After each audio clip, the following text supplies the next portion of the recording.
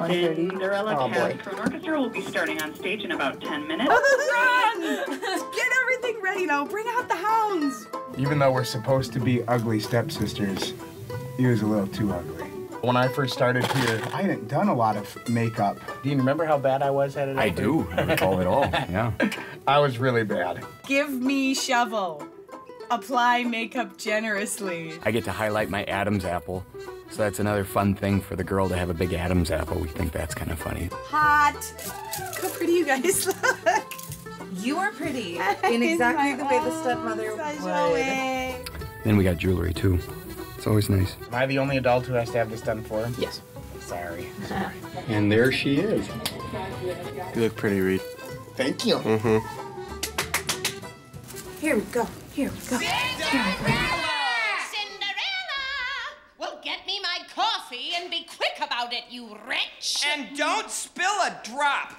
And bring me my sausage!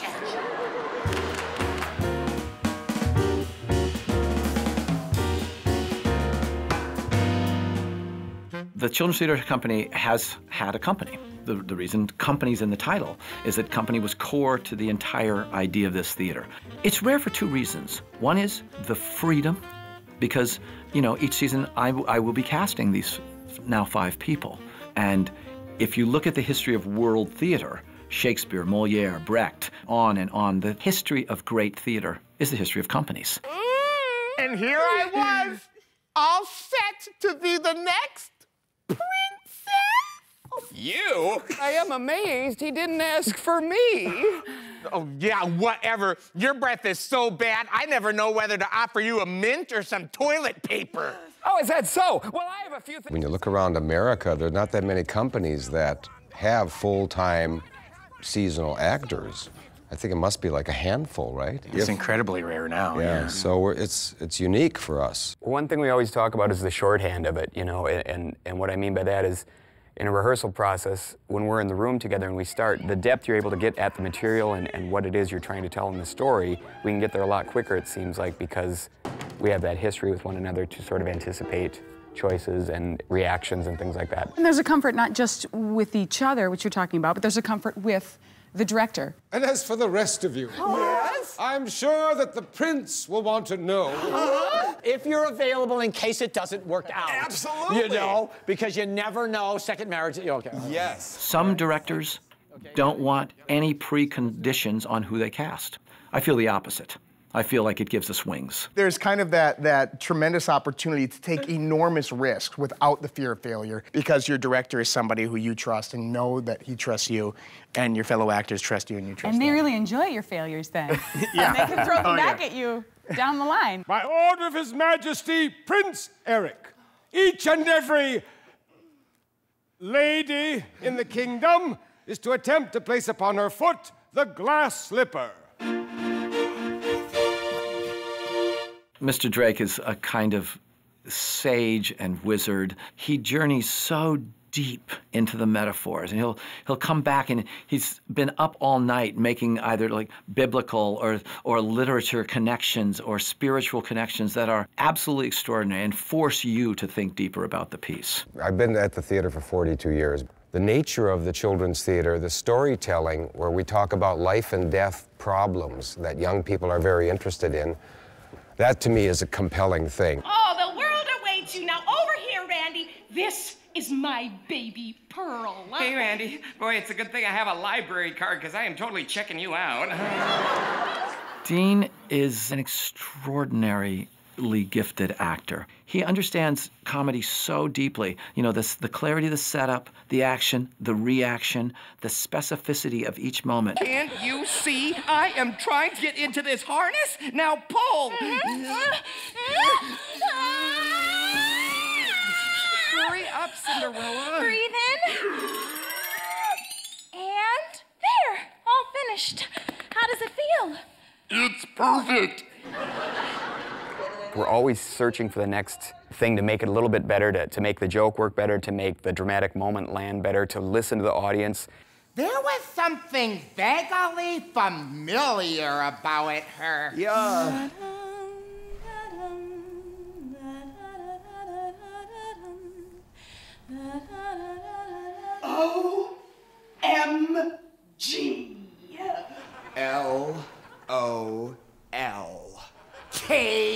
KFC. Reed is one of the kindest and most generous people I've ever had the good fortune to meet in my life. His preparation is extraordinary. I mean, he creates full backstory. Every single second of every single moment that he's on that stage. Then when he comes to the table, it is a mix of such extraordinary heart, presence, and unbelievable comic abandon.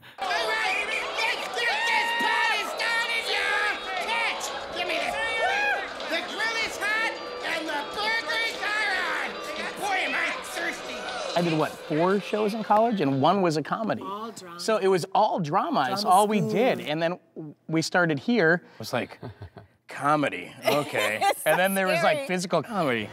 I think I've done that in high school, but I really have no idea what I'm doing. We'll see what happens. But if you could combine like Jerry's thoughtfulness and knowledge of story and like Tracy's truth and Reed's heart and Dean's physical beauty and clarity, you would have like this creature.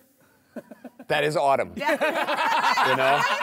You would have me. Oh, girls, these are our invitations to the ball at the castle tonight. This one's yours. Oh, it smells like paper. This one's yours. This one's mine.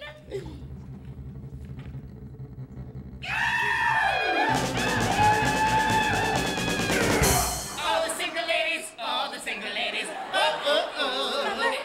Mother, is there an invitation for me?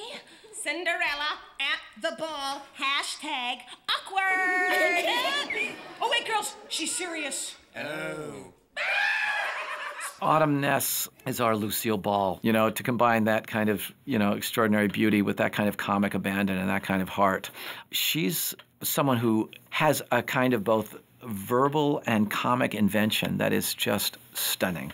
I mean, watching her improvise with an audience and the quickness of her mind, it's just like a freight train that has never seen a break. It just flies. The minute we leave, you are to mend the socks, bake the bread, polish the floors, and then maybe you can have a little chat with your diary. Oh, no, please don't. I was going down to Howard University to audition for Performing Apprentices. And Tracy did an audition for me that just blew me away. I was like, my God, she's so talented. She's so present. She's so funny. She can sing and move. And so invited her up here. So Cinderella is her first show as a company member. And it's been fun watching Tracy join this dynamic.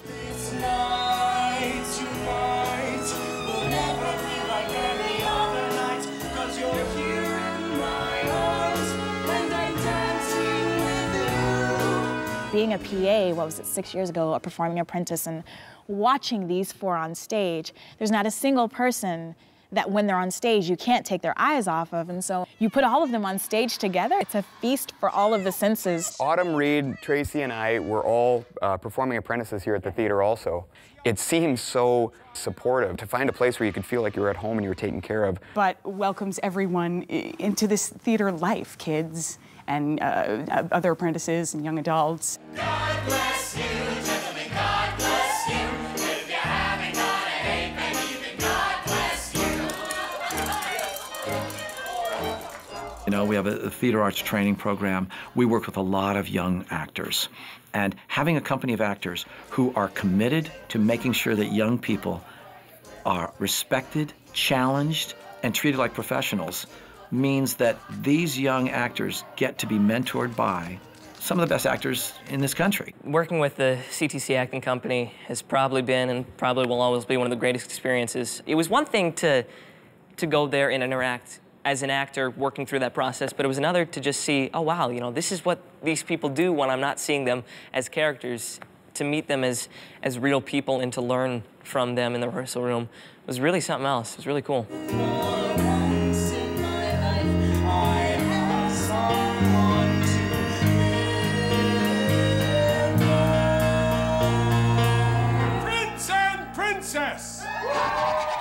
The thing about the Children's Theater Company is that the idea is right. It's been so fabulous for the community, I think, in nurturing all these other theaters that have sprung up because we create an audience of young people that eventually come and grow and go into all the other theaters in town. We're making theater for the most important audience in the world. you know, for young people and families. And if we inspire that family, if we inspire those young people with the power of theater, its beauty, you've created a lifelong curiosity and hunger for the arts. So the stakes are high, the responsibility is epic, and making sure that we deliver that every day, day in and out is why we show up.